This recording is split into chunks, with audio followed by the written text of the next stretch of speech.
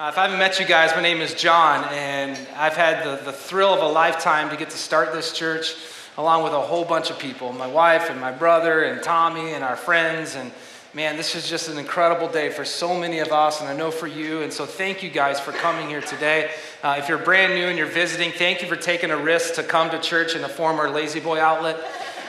We know the chairs are comfortable. They're not as comfortable as they once were, certainly, but thank you guys for coming here today. It means a lot that you'd come and you'd celebrate with us, so thank you so much.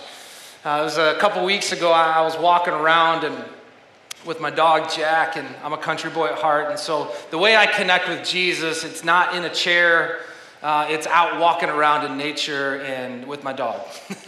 And so I was thinking about this message. You know, it's kind of a big one, I guess, you know, our grand opening sermon that I'm going to give, and I had a pretty clear thought on the direction I was going to go, and I just felt God directing me in another direction. And I've done this long enough to know that I should go in His direction. So I'm going to go in His direction. And what God did on my walk with Jack is remind me of an epic story. It's a grand opening of sorts in the Old Testament. And the Bible, if you've ever picked one up or read it, it's made up in two kind of big sections. The Old Testament, old school, and then the New Testament, new school. All right, so I'd highly recommend you read it. It's really powerful. It's an amazing book. And in the Old Testament, there's all kinds of great stories. I'm such a story guy. I think a lot of us are. And so there's this one story of the people of God, the nation of Israel. And they'd been on this amazing journey. There's this guy named Moses. Maybe you've heard of him before, Charlton Heston. Maybe you've seen the movie. But he's actually a real person in the Bible.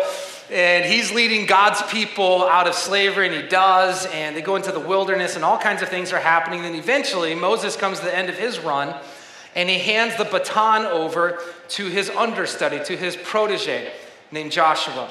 And the vision had always been to lead people, God's people, into the promised land. Into this land that would, like metaphorically, flow like milk and honey and gummy bears and just amazing streams of chocolate, right? This is kind of what I vision, at least, Willy Wonka style. And so God's vision for his people in the Old Testament is that they would be led into the promised land. And so Moses hands the baton over to Joshua. And Joshua, in the book of Joshua, is a story that I want to talk to you about. It's a story of a city named Jericho. In fact, it was the first, not the final, but the first battle that they would fight. And their victory came in such an unexpected way. And as God was reminding me of the story of Jericho, it was in their story that I saw our story. Over the past 7.5 years of starting this church and being in this community with you, we've seen many things that they saw on that day. And so I want to read you a few verses from there and make some observations. If you have a Bible, you can open up to Joshua chapter 6. If you haven't seen it since the 80s, this is like no judgment zone. All right, I'll pull it up on the screen for you. Let me read this to you. Joshua chapter 6, we'll start in verse 1. Now, the gates of Jericho, everyone say Jericho. Jericho. Yeah, Jericho, were securely barred because of the Israelites. No one went out and no one came in. Then the Lord said to Joshua, "See, I have delivered Jericho into your hands, along with all its king and its fighting men." So remember that, kind of mentally highlight fighting men. Verse 3, march around the city once with all the armed men. Do this for 6 days. Have 7 priests carry trumpets of ram's horns in front of the ark. On the 7th day, march around the city 7 times with the priests blowing the trumpets. When you hear them, sound a long blast on the trumpets. Have the whole army give a loud shout. Then the wall of the city will collapse and the army will go up, everyone straight in. I recommend you read the entirety of this story in your own time this week, but I'll kind of cut to the chase. A little bit of a spoiler alert. It happens. They do exactly as God says, and the walls come tumbling down. 3 observations I think are very relevant for us on this monumental day. The first, I'll start there in verse 1. God says to Joshua, see, I have delivered Jericho into your hands, along with its king and its fighting men. March. All right, so as I'm reading this and I'm studying this, I'm like, well, which one is it? Because God, when you say I have, that sounds like it's done. God, when you say I have, that's the past tense. What's this march thing have to do with anything? You just said it's done. You just said it's completed. It's taken care of. God, I mean, I have handed this to you. Like, it is a battle that has already been won. Why do I have to march?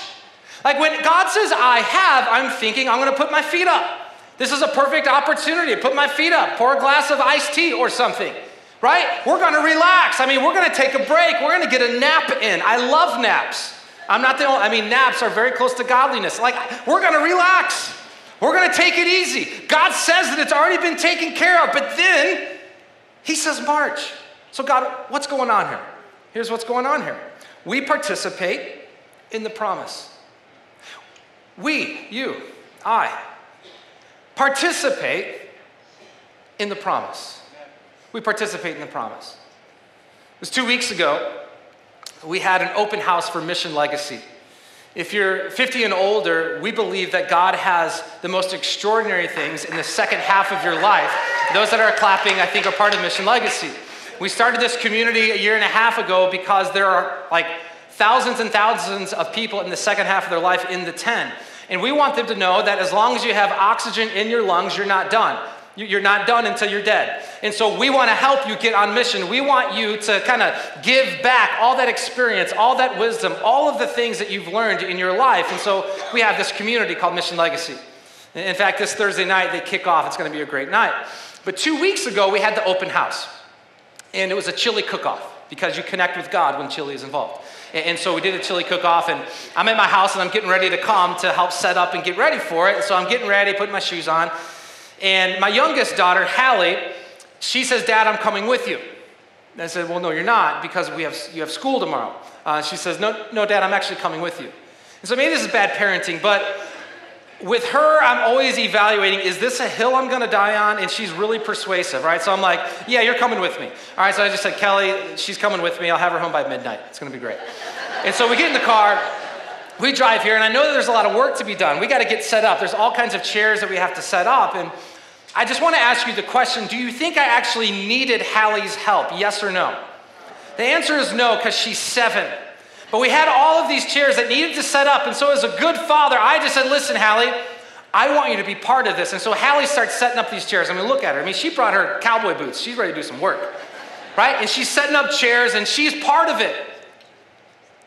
The truth is, I could have done it without her. But any good father wants their child to be in the middle of it all once it actually happens. And so it was about an hour after that, we get everything set up, all kinds of people start pouring in, and here's Hallie, my 7-year-old, in the middle of it all. Right in the middle of the story. Look at this next picture. This is her, and if you asked her that night, she would say, I pretty much was the linchpin of this whole entire thing. I mean, I don't want to take all the credit, but most of it, right? That's for another day for her. And here's what we see in this story, and here's what we've been seeing for the past number of years in this church. We participate in the promise. God has an active role for you to play in his inbreaking kingdom. God has a role for you to play.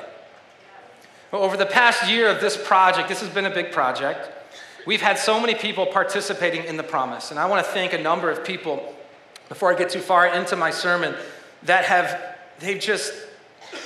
they've participated in so many different ways. I think of the hundreds of volunteers. We have, I think, 430 volunteers right now in our church that serve week in and week out.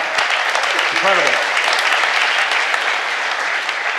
There's hundreds of people that are funding this through Never the Same. You'll hear about it more in March. This wasn't free, right? There was no Groupon for this. And we looked, this wasn't and isn't free, and yet hundreds of people have sacrificially given and are giving to make this entire project happen. And so if that's you, thank you from the bottom of my heart. Today means something extra special to you. I know that it does. I think of our local governmental leaders. Mayor Franco has become a friend of mine, and his team and everything that he's got going on in this community is world class. And so if you see him, give him a high five and thank him for advocating for this project. He and his entire team. This needed to be rezoned. This is in a pretty good location if you haven't been able to tell yet. And we shared the vision, and in many ways, we're partnering with him in his vision to make Bloomingdale even a better place to be. And so a huge thanks to him and his team. The Solomon Foundation, they loaned us a lot of money, and we're really glad. That's really good. So if they're watching, thank you, and we're going to need more soon. Kidding, not kidding. So many contractors. I think of Laura and Laura. I think they're both in here. Laura and Laura designed every square inch of this building. And you guys are amazing wherever you're at. Thank you so much. Just incredible. The Girali family, they did all the bathrooms and all the countertops. They gave us a deal on that if you're wondering if we overspent. Mark Bradley and the internet, it works. That's awesome. Don Mascari, he painted everything. He and his team have lived here for 6 months. They haven't seen their families. Thank you, Don. Jason's been our superintendent. Thank you, Jason. A&A Paving has paved a number of parts of the parking lot, and we have more for you to do, A&A. So thank you, Todd, and your team for what you've done. There you are, Todd. Love you, brother. One of my best friends. Thank you, Todd. But there's two more that I want to think, and we need to think. They share the same last name and first name. It's Tom Sr. and Tom Jr. This is Tom Sr. He's been in the steel industry for a really long time. And Tom Sr., I want you to hear from my heart, and you already know it's true. We could not have done this without you. I mean, we really would not have been able to do this without you. And just the timing of God, just sending you to be part of this community at such a perfect time for you to jump in with both feet to help with this project. And Tommy Bowman, he's our executive pastor. He's also a Hanes model. And he's not really. So. See, I need to stick to my script here. I'm getting in trouble for that. Where are you? Where is Tommy? So this guy has led this entire project. People have asked me, John, why do you look so energized? Well, it's because he's been doing all the work. And it's important, Mission, it's important for us to thank him and honor him for all his work. Great job. Thank you, man. Thank you so much. Great job. A good question would be, well, what kind of building is this? And there's so many of you visiting today, and so I just want to kind of get right to some vision. What you're in right now, I know it's a building, but this is an aircraft carrier. Let me explain what I mean by that. Churches, they're usually one of three kinds of things. They're either a cruise ship, meaning you come and you enjoy it as long as it's entertaining. I've been on one of those, right? It's a battleship, meaning like we're on mission, but just a few people are doing the work. It's really about a couple personalities. The third option is an aircraft carrier, which means this, is that not only have you been saved by Jesus Christ, you can also be sent by Jesus Christ. And so you just got to understand the kind of church that you're in right now. This is an aircraft carrier. This is the kind of building that we've built. Today isn't my vision. I'm excited. But when I start attempting backflips is when you get launched out of here on mission, where you bring the love of Jesus to the workplace, to the school, to the classroom, to your family, where you're part of missional communities. That's it. That's it for us. This is an aircraft carrier kind of church. We want to launch you. We want to equip you. This Tuesday and Wednesday night is the start of our winter growth track. Steps 1 through 4. We have over 350 people on our growth track this winter term. Why would they do that? They're doing that because they want to grow intentionally. You can start at step 1 with Alpha. I'd recommend that you do. A whole bunch of you, if you're from another church and you're checking out this church, please start on step 2. You will understand the DNA and culture and direction that we're heading as a church. The rest of us, step 3 and 4, and eventually you're going to lead or join a missional community. It's really important for you to know that this is an aircraft carrier kind of church. We'll continue in the story in verse 3. It says, march around the city once with all the armed men. Do this for 6 days. Have 7 priests carry trumpets of ram's horns in front of the ark. On the 7th day, march around the city 7 times with the priests blowing the trumpets. Now, I want you to put yourself in the shoes of one of those 7 priests. All right, this is in Jericho. God already told Joshua, inside the walls are fighting men. I just think that's an important detail. They're not passive, they're not neutral, they want to kill you.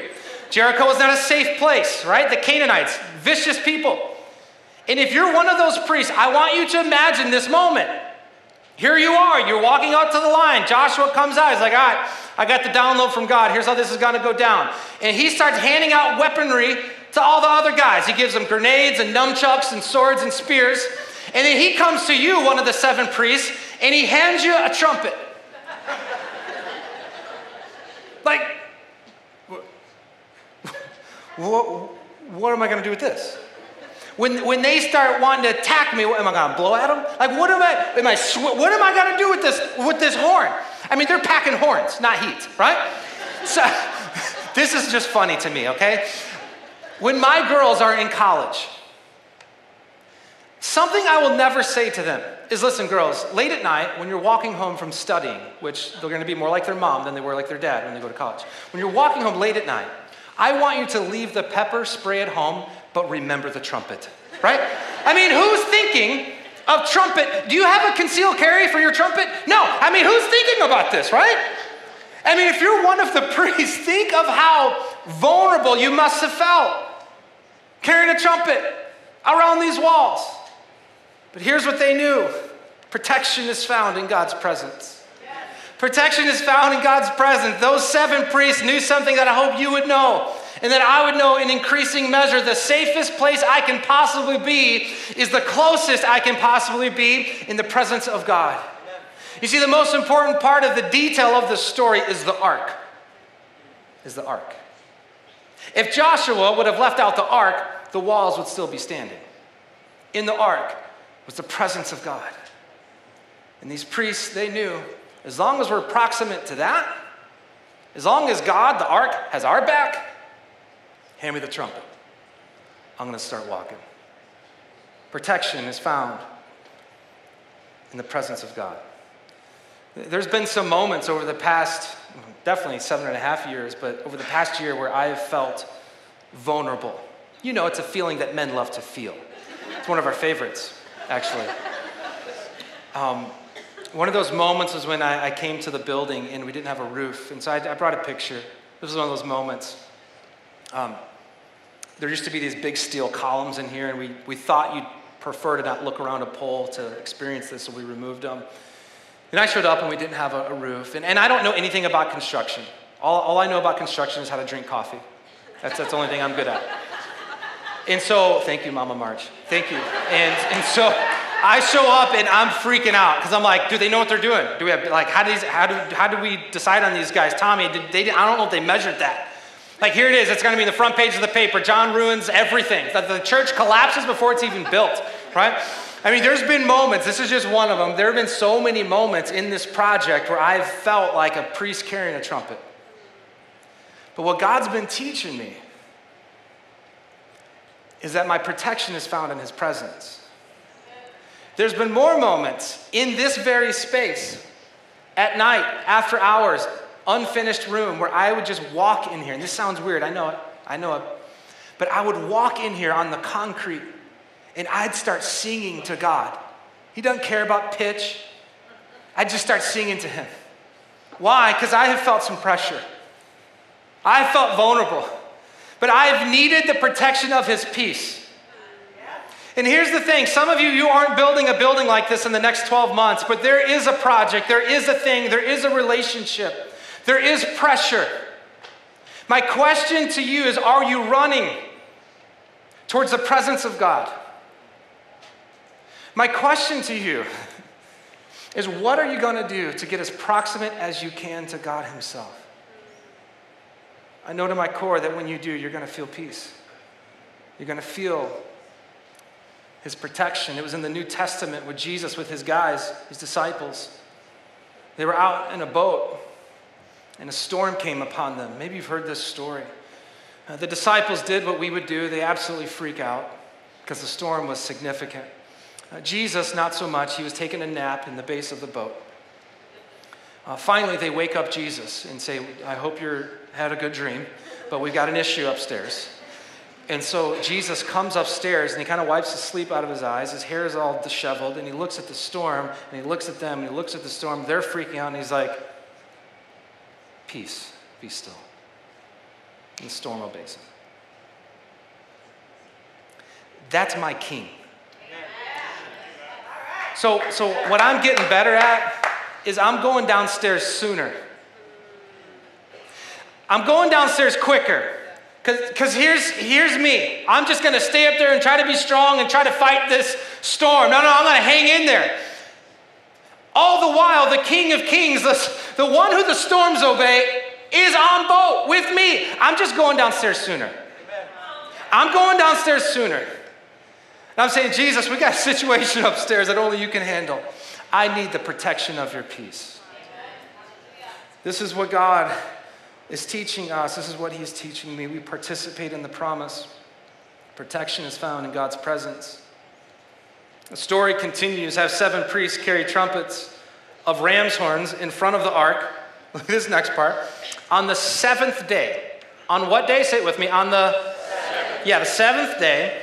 March around the city how many times? 7 times. With the priests blowing the trumpets. When you hear the sound of the long blast on the trumpets, have the whole army give a loud shout.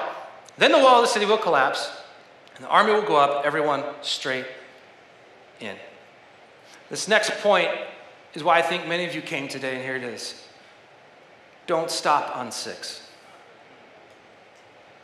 Don't stop on 6. You just can't stop on 6. You cannot pull up short. He did not say 6 or 5 or 4. He said 7. It was 3 years ago that I heard this one statement, don't stop on 6, from the pastor of Elevation Church. I want to give him credit for it. And I'm sitting there watching YouTube, and that statement, it just impacted me. There have been so many moments in my life in the course of the past 8+ years of leading this church where I've been so tempted to stop on 6. Why are the walls still up there? My feet hurt. I'm just walking in the same direction, lap after lap after lap. Talk about the boredom. When are the walls going to fall? Jesus, I want you to move. I want you to do something. And what God has been teaching me is about an obedience, a long obedience in the same direction. You want to know what Christianity is about? That's one of the main things it's about. It is a long obedience in the same direction. Don't stop on 6. Don't pull up short. You cannot quit. The one who saved you is a finisher himself. And the finisher has poured his spirit into your heart. It will give you a spirit to finish, to keep walking. I don't know what the walls are in your life. I don't. But there are walls. Some of you, it's marital walls. Man,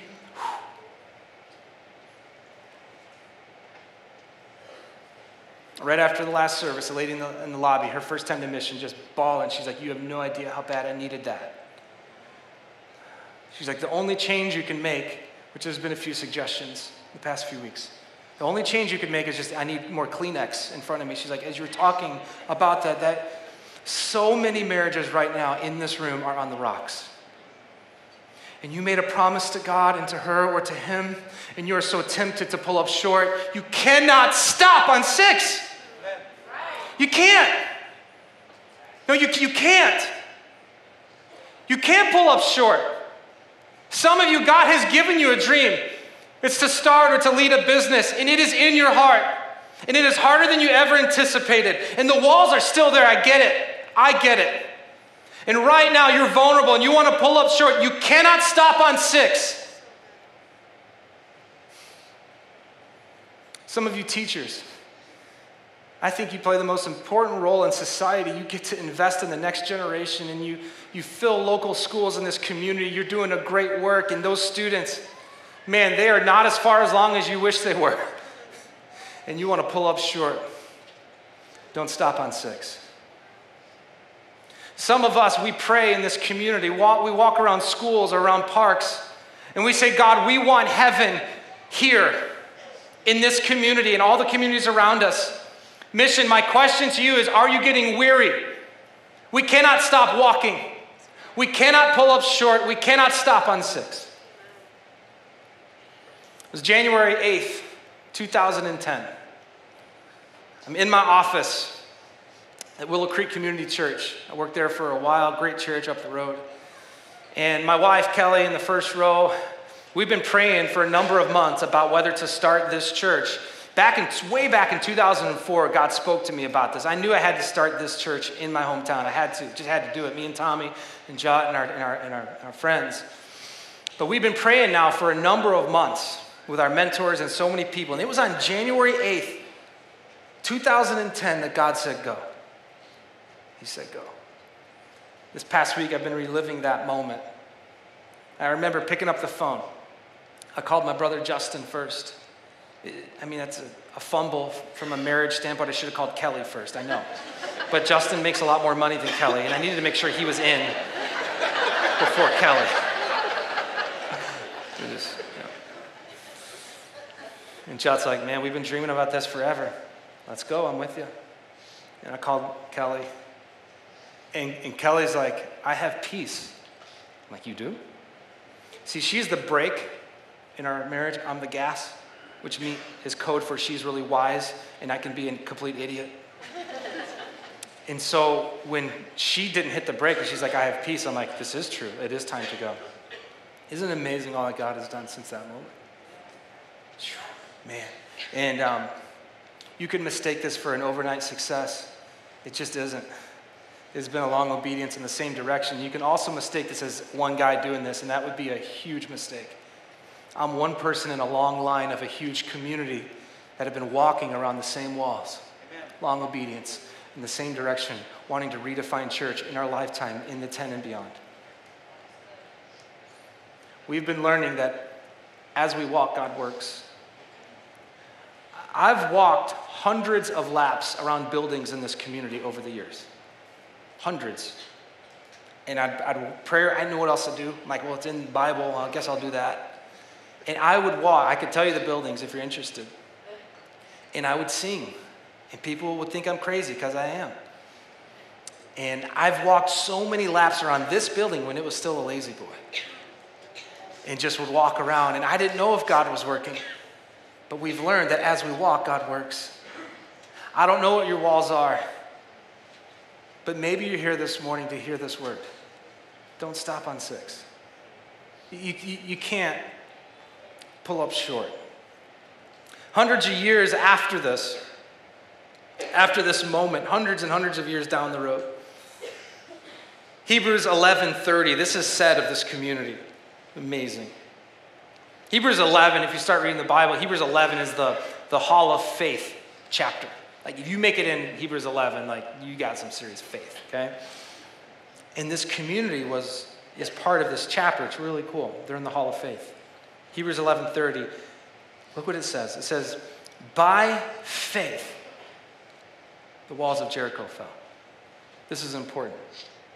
It wasn't by trying hard. It was by faith. I've been asking God, how? How did they have this kind of faith to not stop on 6? How did they have this kind of faith to have this kind of fast obedience? Joshua says, here's what we're going to do. They're like, let's roll. How did they have this kind of faith? How did they do it? And what God reminded me of in their story is this wasn't the first thing. In fact, in chapter 3 chapters earlier, they come up to a very difficult situation. It was the Jordan River in flood stage. And God says to them something just as crazy. Cross it. We're going to die. I'll handle it. And so they step into the river and it's parted and they walk across on dry ground. You see, we then get to chapter 6 and they're walking around the walls of Jericho and we think they're looking at the walls, but they're not. They're turning around and they're looking back at the river. And some of you, you're circling, but you're just looking in the wrong direction. You're looking at the walls that haven't fallen, but today God is saying, no, you got to turn around and you got to look back at the river. You got to look back at all the moments I've come through in the clutch. You got to look back and look at your past that is littered with my faithfulness. You think it's up to you. It's not up to you. No, you got to look at the river. You got to look back. This is how faith is built. It's the power of hindsight and the goodness and faithfulness of God. Would you look back as we move forward as a church? We put together a little video that I thought would help us look back at some of our river moments as we move forward as a church. Hannah said perfectly, we're not done. We're not even looking at the brake. The gas is all the way down. We're not easing up. We're moving forward, but as we move forward, we're going to look back. Let me pray. God, thank you. And I pray, God, that you'd use this video to remind us of all that you've done, all that you've accomplished. We love you, Jesus. This is your day. May you get the spotlight and the credit. We pray this in Jesus' name. Amen.